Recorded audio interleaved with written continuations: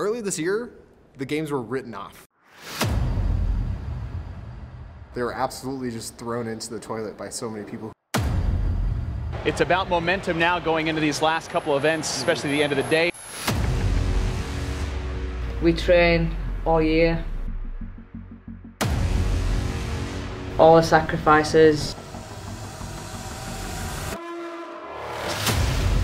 You can be a favorite and you make a mistake and you're out, and that's life, right? Like.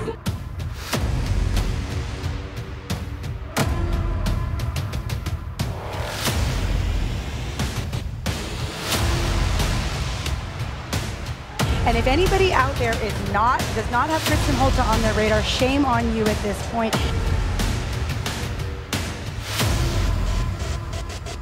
It's still not over. We're still not safe. We have this other event where we could see another massive swing. So it looks like a pretty technical, pretty complicated event that's going to take a lot of skills, but just some classic CrossFit stuff.